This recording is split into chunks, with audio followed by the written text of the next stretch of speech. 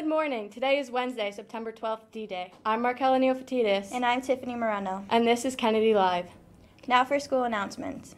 If you are interested in being part of Kennedy Live, please see Ms. McGowan or Mr. Bergmeyer. Attention all freshmen. If you are interested in representing your school and earning community service hours to be a Gale Guide this year for interest 7th and 8th graders visiting Kennedy, applications are in the main office. Fill out and place inside folder located in front of Mr. Bruder's admissions office in the upper library. In world news, Hurricane Florence, a powerful Category 4 storm moving closer to North and South Carolina, will bring wind and waves that may be nothing like you've ever seen, North Carolina Governor Ray Cooper said.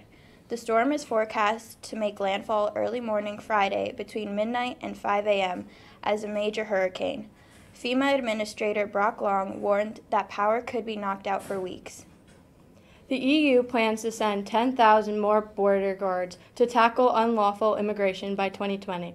The European Commission President Jean-Claude Juncker said in his annual State of the Union address, his speech also tackles the Union's other burning issues, populism, terrorism, and Brexit. An Oklahoma woman, wakened by animal sounds in her home, turned on a light to find a coyote chasing her cat in her bedroom. The Bigsby woman said she thought her cat and dog were fighting around 4 a.m. Sunday. But when she turned on the light, she discovered her cat was being chased by the wild animal.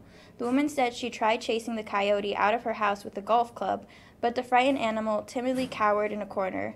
Police used a catch pole to capture the coyote and take it to the woods, where it was released. The homeowner and her cat were not injured in the encounter. And now over to sports with Gibby.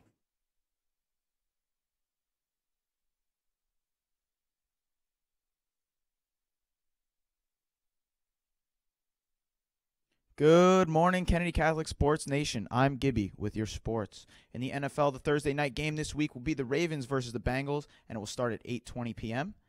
Varsity volleyball has a game today, 5:30 at Ridgefield High School. Also, they have a home game Friday, and it's a whiteout, so everyone better be there. Boys varsity football has a game Saturday away at Nazareth High School in Brooklyn, looking to get our second win of the season against the Kingsmen. That's all for sports. Now back over to the anchors.